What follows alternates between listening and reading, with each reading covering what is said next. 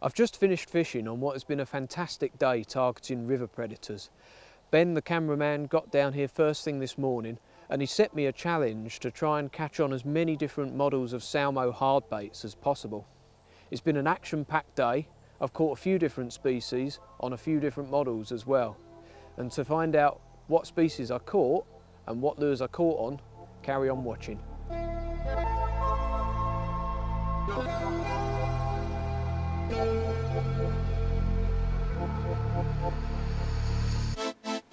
Here we go.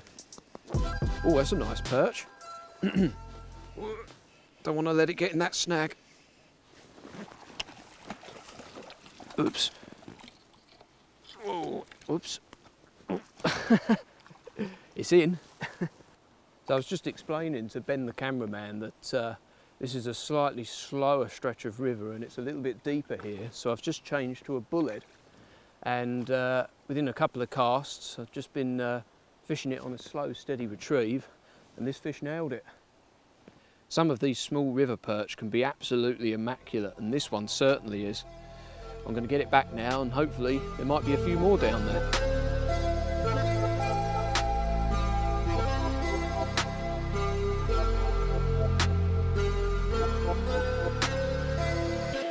In again. Oops.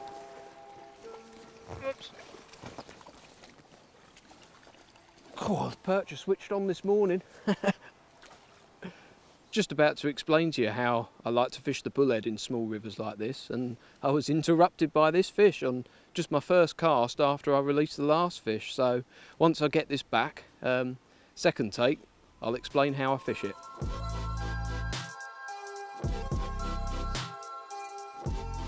Small rivers like the one we're fishing today are the perfect environment for bullheads, and one of my favourite Salmo crankbaits to use on small rivers like this one is the bullhead. So there's a few different sizes and diving depths available in the range. I'll start with the smaller models. So these are both 4 centimetres. There's a shallow diving model and a slightly deeper diving model, which I've been using today, as the depths of the river here are around about 6 to 7 foot, and this is just very lightly tapping the bottom, so it's getting down to the perfect depth where the perch are likely to be. On slightly larger rivers, I find myself using the 6 centimetre model a little bit more often. So again, there's a shallow and a deep diving model. The deep diver runs to around about 12 foot, especially when fished on a light, fine braid. So it really gets down deep and is ideal for fishing deep pools where you're likely to find perch, chub and zander. The shallow divers are also available in sinking options as well, so if you cast into structure such as an overhanging bush or tree, you can cast your sinking crankbait to it, let it fall underneath, which is where the fish are likely to be, holding up under cover like that, and then begin your retrieve, and that's often when you'll get a take. When the rivers are running crystal clear, I tend to prefer using more natural, duller colours that mimic the bullhead perfectly, so these two are great options. You've got the standard bullhead colour and then also hot bullhead, which is what I've just caught the fish on this morning. It's got a nice reddy yellow belly which shows up really nicely, and sometimes I think that little bit of colour can just switch them on. Another couple of great natural colours that are worth trying in clear water as well. A sparkling bullhead, which has got like a little bit more of a pinky belly to it, and then red tail shiner, which is kind of like a chromy colour with a little black dot at the back and a little bit of red just to catch their attention.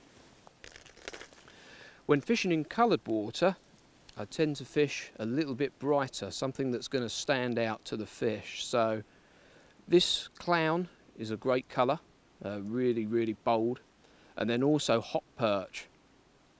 There are a few different styles of retrieves that I like to fish with crankbaits. This morning, the way I was fishing that bullhead was just simply by casting out and fishing it on a straight retrieve, because the bill was just tapping the bottom nicely. And when it taps the bottom like that, it actually adds more action to the lure. It sort of makes it dart in irregular directions, which can actually switch the fish on. And it was just on a straight retrieve like that that both of those perch took the lure. So I've had a few casts with the bullhead in this swim and caught a couple of perch, and I think there's a good chance that there's probably some more fish down there as well. So what I've decided to do is change lures and fish a crankbait with a slightly different retrieve. So I've changed to the slick stick, and I'm going to fish it more on a twitch and pause retrieve, so a little bit slower. And with this kind of lure, there's a very good chance that if a fish takes, it'll be on the pause. So I'm going to give this a few casts now.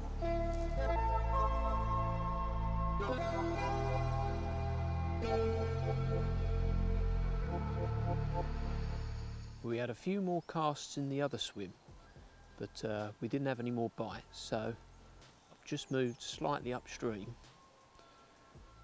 I'm keeping my voice down because there's a very good chance that the fish could be holding up under these reeds down here. There's quite a strong current at the moment, so there's a good chance that that has pushed the fish into the margins. So I'm going to make a few casts across the river first, and then I'll definitely make sure that I do a few casts along these edges, because I think there's a good chance there'll be some fish there.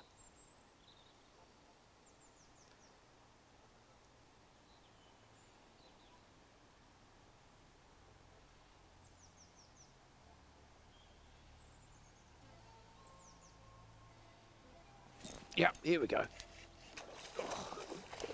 Wow, that's a lively pike. Whoa. Whoops. Oh. Wow. Nearly fell in then. Well, it didn't take long to get a take in this swim. I think that was on my second cast. It might have even been my first, actually. There's another species to tick off, and another lure to tick off as well. So it's a lively little jack that took a slick stick fished on a twitch and pause retrieve. Such a great method for fishing that lure. Although the lure came out in the net, that pike absolutely smashed that slick stick, and it's actually damaged the trace. So I'm just about to cut this trace off and I'll tie on a new one. It's always a good idea to fish with a wire trace when you're using hard baits, even when targeting perch, chub and zander, because you never know when a pike might take your lure, and it's always best to be on the safe side.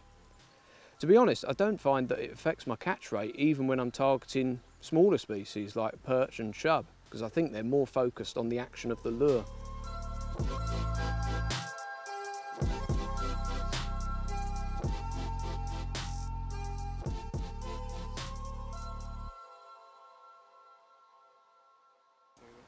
Oh, just had a big perch follow me in.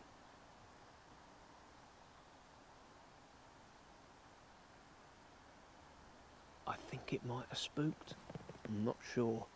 So I'm only whispering. I'm not actually sure if you can hear me, but I've just had a really nice perch follow me in.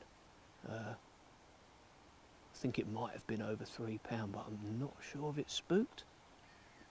Basically, I was just fishing the slick stick, and I was just about to lift it out of the water, and because there's a little bit of a tinge of colour, I only just spotted the fish just before I lifted the lure out, and it just turned away, and I'm not sure if it spooked, but if there would have been a little bit more visibility,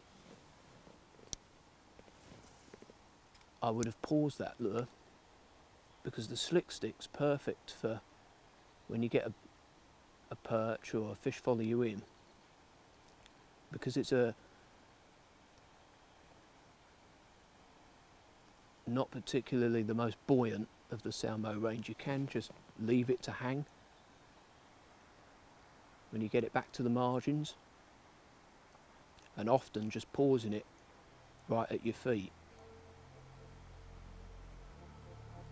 will make a fish take.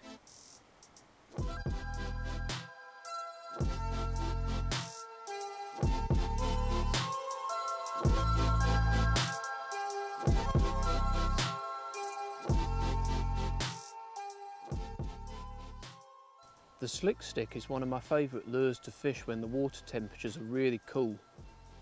In the winter months, bait fish tend to congregate into tight shoals, and if you can find those shoals, fishing the slick stick in and around them on a twitch and pause retrieve can work really effectively for all predators. Although the lure is floating, it's not the most buoyant of the Salmo lures, so it actually just hangs really nicely.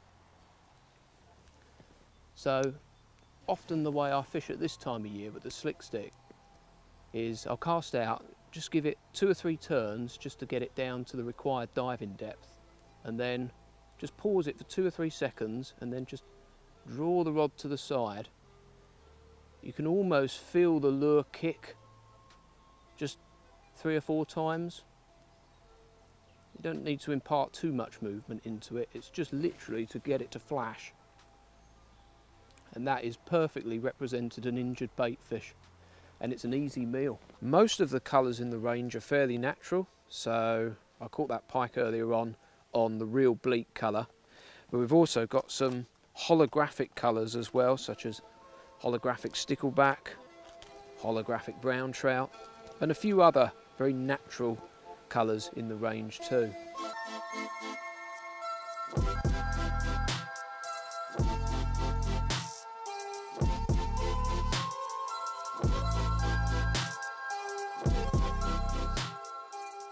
So I've just slipped that pike back and I'm going to finish off covering the rest of this swim with the frisky. The reason I changed was because this is quite a deep little pool here, and the frisky dives fractionally deeper than the 4.5 centimetre hornet, and it's got a fantastic wriggling action as well, the kind of action that can just switch fish on. So it's tapping the bottom really nicely at the moment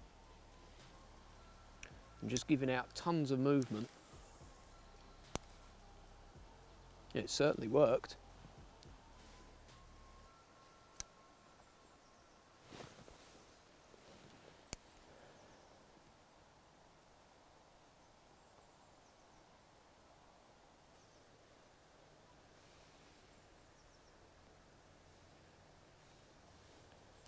Oh, that's a nice fish. Oh. Oh.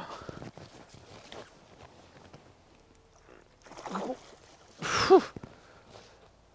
Only just fits in the net. This fish actually made me jump when it took the lure. I might have mentioned earlier on that I'm going to pay particular attention today to casting along the margins, because there's quite a strong current and it's likely to have pushed bait fish and the predators into the slack water.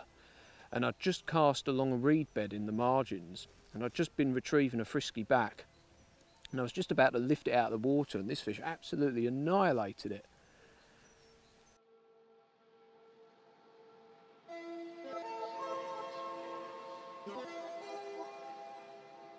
There are a couple of different models of jointed crankbaits in the Salmo range, and the one I've been using this morning is the frisky, which has got a slightly deeper body, almost resembling a roach, whereas the other models, the fanatic and the pike, are a bit more streamlined and resemble the shape of a minnow or a small pike, for example. There are 2 different sizes in the frisky range. There's a 5 centimetre deep runner, which I've been using this morning, that dives to around about 6 foot, and then you have the 7 centimetre friskies. There's a shallow runner which dives to around about 3.5 to 4 foot, and then a deep runner which dives to around about 7 foot. So you're covering 2 different areas of the water column. Because of the clarity of the water, I've mainly been using natural colours today of all crankbaits, and the colour I chose when I clicked on the frisky this morning was real dace. But another one to bear in mind for fishing in clear water conditions is silver blue orange.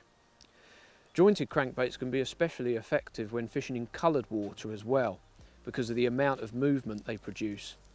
So fishing a bright colour such as real hot perch or hot tiger can be especially effective.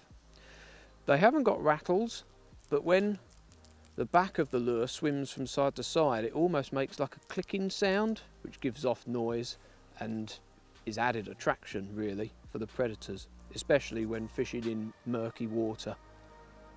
So now that I've caught a couple of fish on the frisky, I think it's time to change lures again, and I think I'm going to try the butcher next.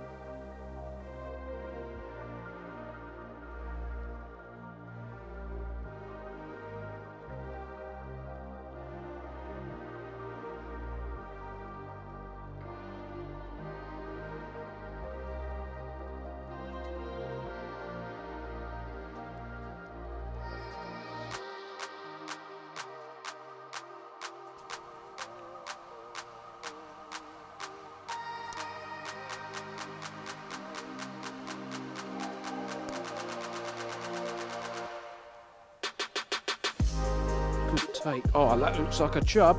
I hope it is. It is. Oh, that's a nice one as well. Yes! What an absolutely mint looking chub that is. I'd had quite a few casts in this swim before this fish took, but there's a floating raft of weed just behind me, and it looked too good not to make a cast there, so I'm using a sinking butcher, and I cast to the floating raft of weed, let it sink for a couple of seconds before beginning a steady retrieve, and then this fish nailed it.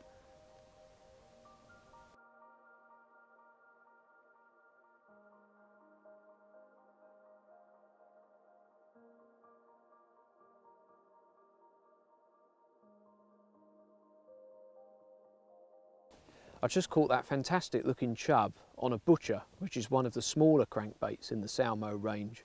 There's a floating and a sinking model.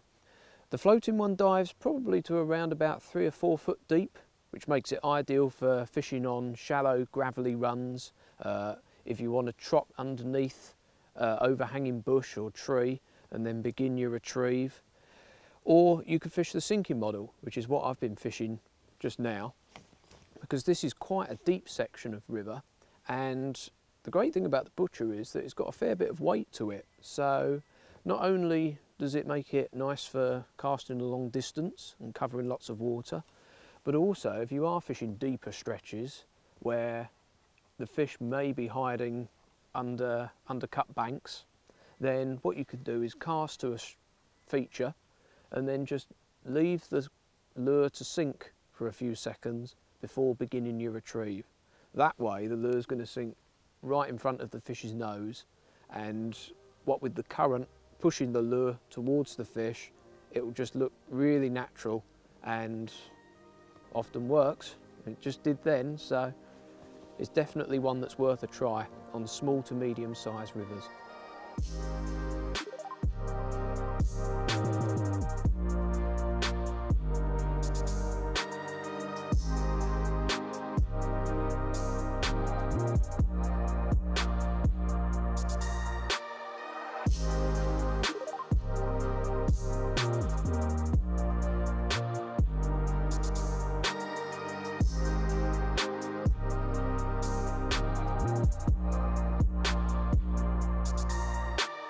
So far today I've managed to catch on 4 different models in the Salmo range.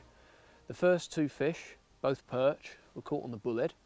Then I caught a jack on the slick stick, then a couple more pike on the frisky, and then I just caught that stunning chub further upstream on a butcher. And I really want to try and make it to catching on 5 different lures in the Salmo range today, so I'm going to try and catch a fish on the executor.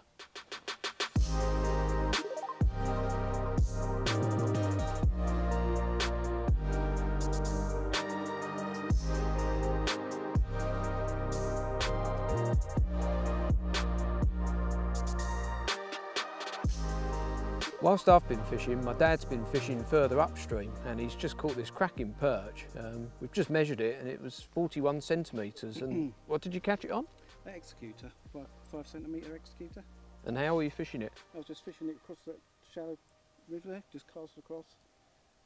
Just fishing it across that sort of gravel. And yeah, and that's the bigger one, isn't it? That's the 9 centimetre. Oh, it's the 9 centimetres, sorry. Yeah, yeah. If that's the biggest perch of the day, you're going to be rubbing that in my face on the journey home, I think. Shall we get him back? Yeah. Yeah, let's do it.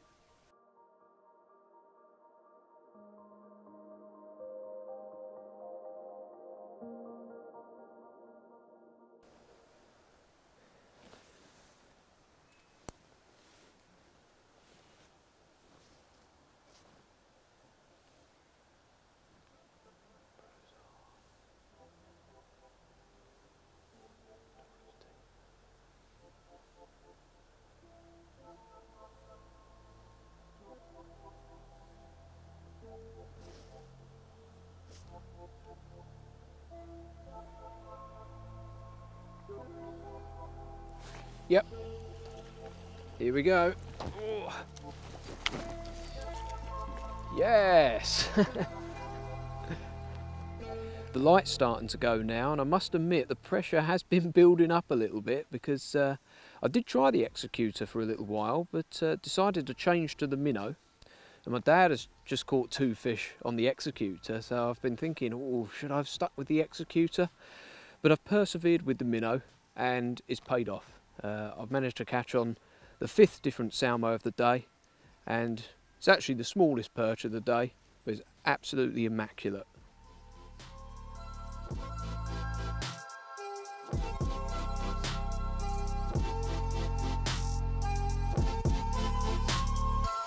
I've just put back my last fish of the day, which was caught on the minnow.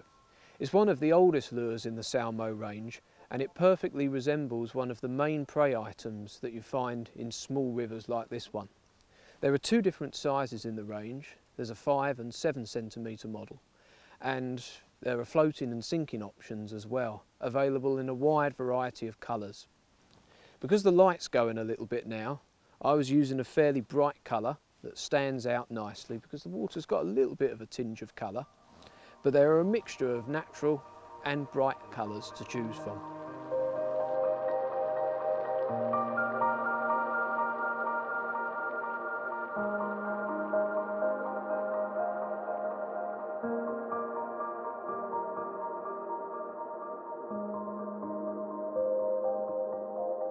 Wow, what a day. The fishing's been fantastic.